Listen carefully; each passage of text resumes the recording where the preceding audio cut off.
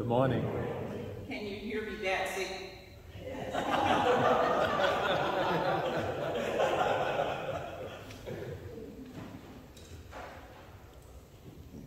As a child, born and raised in the segregated South in Montgomery, Alabama, my first introduction to the Lutheran Church was through my mother, who attended Trinity Lutheran Church School. This Lutheran church became a focal point during the Montgomery bus boycott. Given the plight of Black people in Montgomery, my parents had the wherewithal to move our family out west in hopes of creating a better life and giving me and my siblings many more opportunities to succeed here in America. While in Montgomery, being exposed to the racist policies and ideologies of those in power, we were encouraged to stand up for what was right and just, actively participating in the Montgomery bus boycott, becoming junior members of the NAACP, the National Association for the Advancement of Colored People, where I first received my first membership card from the then secretary and cousin by marriage, Rosa Parks. I still have vivid memories of December 1st, 1955,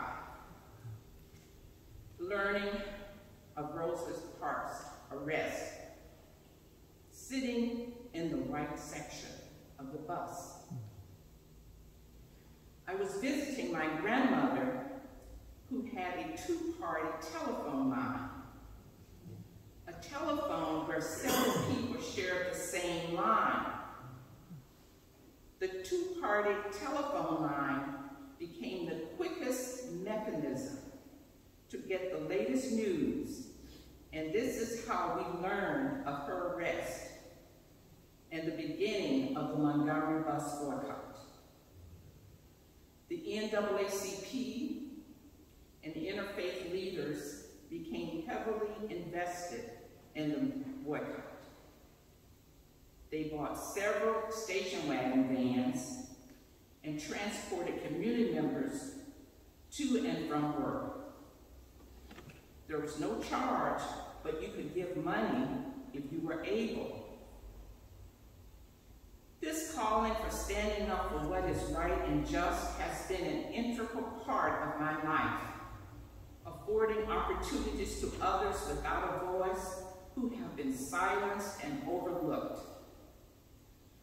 The words of the prophet Micah have served as one of the many mantras in my life. What does the Lord require of you? Do justice, love mercy, and walk humbly with God. God really does have a sense of humor and a wild imagination. Who would have thought that I would spend 30+ years of my professional career in the Lutheran Church, arguably one of the whitest Christian denominations in America? How did this happen? This was not my doing, but I venture to say the work of the Holy Spirit and many saints along the way. I have served as an assistant to 4 bishops, serving in areas of candidacy and mobility for those in discernment and those who are seeking new calls to ministry. I have served the wider church by serving on various committees, including roster leaders and the Commission for Women in the ELCA. In these positions, I was able to support and encourage those who otherwise would not have been considered for candidacy in this church. I have traveled the world on behalf of the church.